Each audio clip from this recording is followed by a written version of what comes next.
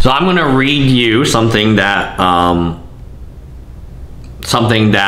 was sent from a subscriber, and I think this is, he was watching a Rudy video. The Rudy video was record-shattering Magic collections being sold, and he says, so this is a Facebook friend now. We know each other.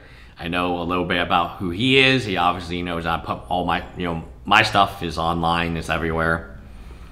Record-shattering Magic collections being sold. Rudy acting like it's not a big deal that Star City Games isn't paying cash anymore for buylist due to demand being too high for people wanting to sell collections and get out of Magic, basically.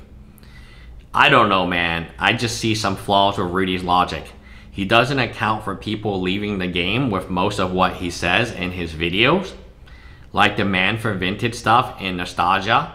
That decreases when people who played in the 90s quit the game. He's absolutely right.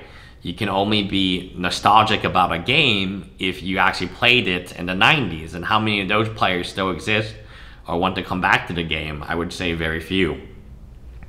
I retired from Magic in 2019. If I wanted a six-figure Magic collection, I could have one, but I don't. I decided I was done with the game even before I had the wealth I have now. For every one of me, 10 people wealthier than me have also left. For every one of me, how many newcomers have come in and who has interest in the vintage stuff Rudy has invested in? Maybe 0.1? I really do respect Rudy and what he has built from the ground up. Hell, okay, so then, I mean,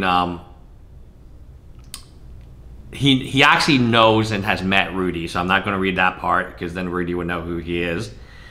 But I think his business model has run its course. I also think he should have exited it before now. I exited my position years ago and made good money in graded cards and some other stuff. Don't exit at the very top, but I didn't exit at the very top, but I also had a since validated feeling about where things were headed, and I don't have heavy bags now like him. So this guy's actually met Rudy Chan and they sat down and talked. And I'm sure that if I mentioned his name, Rudy would know exactly who he is. He doesn't seem to understand when things tanked in 2020, they did recover, but due to extremely abnormal conditions. Interest rates low, unprecedented government stimulus plans, etc. Never happening again. What will be the catalyst for things coming back up from the current MTG bear market? Interest rates, the Fed has told us they are going up 1 or 2 more times, not down. Stimulus, that's not happening again. Economy sucks ass despite what Joe Biden says. If I had $5 million to park right now, I'd be happy making $250K in interest risk-free sitting in cash now. What is the motivation to take speculative investment in high-risk vintage Magic stuff? Or more Magic stuff which has the risk level similar to crypto? We both talk and joke about crypto, so that's the other topic we talk about a lot on Facebook. Crypto, baby. The new Magic stuff, that's what I mean. Can lose half its value overnight due to Amazon dumps. That sounds more like crypto to me than an investment. So, I think this is where I am with this, is like, it's effing crazy right now, the economy. And Magic the Gathering, you got buy-lists not paying out in cash. They want you to trade your Magic cards for more Magic cards. They don't want you to leave.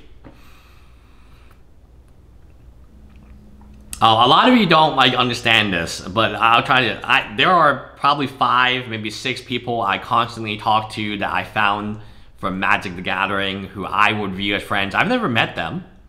But I think just given the amount of time we talk online, we probably have created a friendship and understanding. We talk very intelligently.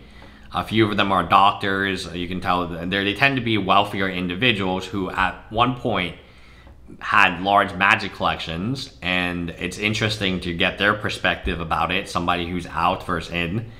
My first step was I just didn't want to buy anymore. I tried to stop buying them. Due to personal reasons, also financial reasons. I'm not going to lie to you, it's really hard right now to start. I started a law firm July 1st and the loans are still taking a long time. There's lawsuit impeding, which I'll go over after it's resolved. Hopefully it'll be resolved sometime soon. Deposition is Wednesday, and yeah, the bill, even though I'm not paying for it, seems very high on this case.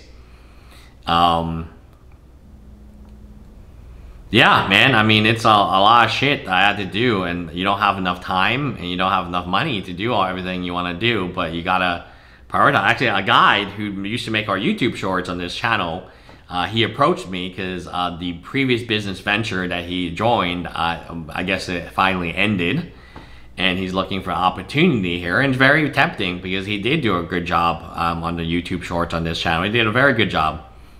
Saw some copyright music, but the graphics and the editing, I mean, God forbid, editing was good. But the question is, can I hire him? Should I have the money to hire him? This is all about, you know, life, as weird as this is going to sound, is mostly about how much cash flow you have. And yeah. So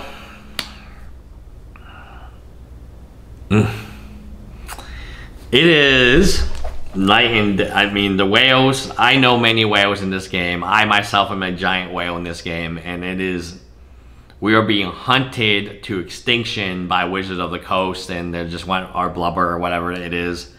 It's not good times, man. It's not fun times. I don't think anyone's having a great time doing this at this point in time. I know Alpha Investments, you can tell he's tired. Like, I know what it's like to have $500,000 in this shit, but imagine having like $5 million, $10 million in this, and looking at the price every day and it goes down. It's depressing. It's sad, man. It's sad. Bye, guys.